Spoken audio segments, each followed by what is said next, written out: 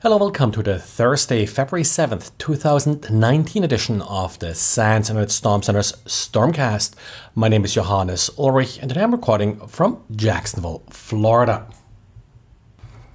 Google released its monthly update for Android, and among the vulnerabilities being addressed here, there are three that sort of stick out, and Google actually also points them out in its advisory CVE 2019-1986, 87, and 88.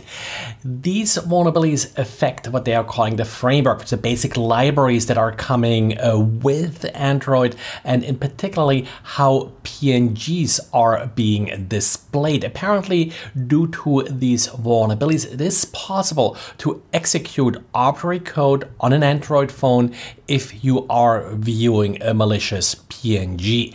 Since this is the basic PNG rendering library, this affects any software on Android that does display PNGs. So this could be exploited via SMS, via email, and via a web browser.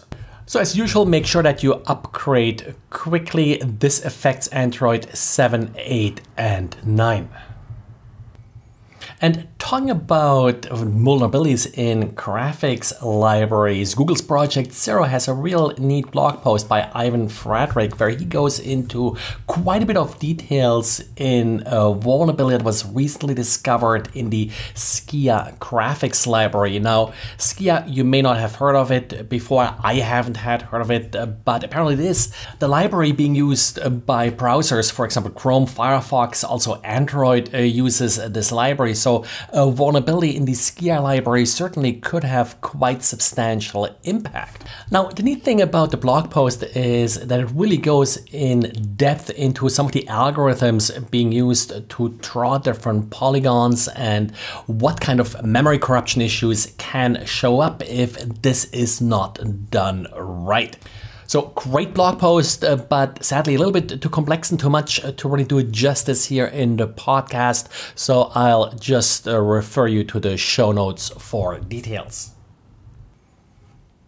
And Google with Google Chrome is jumping on the bandwagon of notifying users if their passwords have been leaked in the past. Of course, Firefox has released that as part of Firefox a while ago. For Google Chrome, it's an extension that you have to install, so it's not happening automatically, and it doesn't appear to be using the Have I Been Pwned database, but something that Google created itself.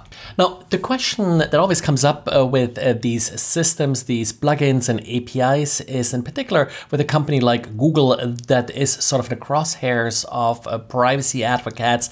Well, do I actually leak my password to Google if I'm using a system like this?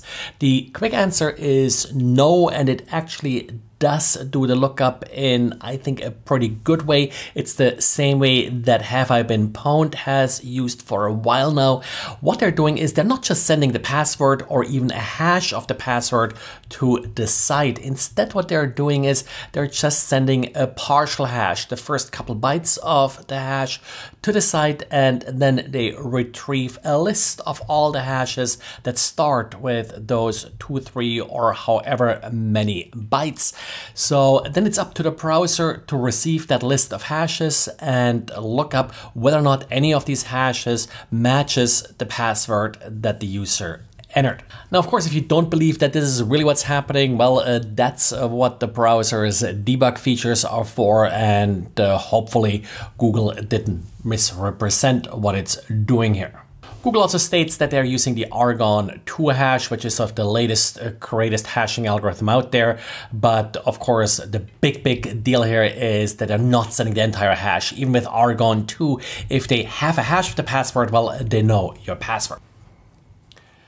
Well, if you wonder what the latest malspam is about that you receive in particular with Excel spreadsheets as an attachment, Brad has a write-up about what HankyTor is up to. HankyTor is the particular Mailspam family that lately is sending out Excel spreadsheets. So if you received any of them, in particular sort of the hello fax, basically the fake incoming fax messages, well, take a look at Brad's blog post. You already did the analysis for you, and as usual with packet captures and indicators of compromise.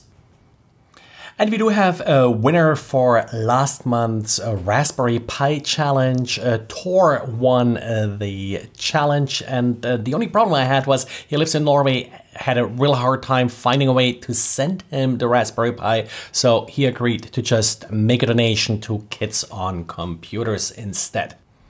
For February, we'll do something a little bit different in the way that it's not just about the podcast, but if you find errors, if you have any suggestions about the website or the podcast or any of the data we offer, send a message via the contact form.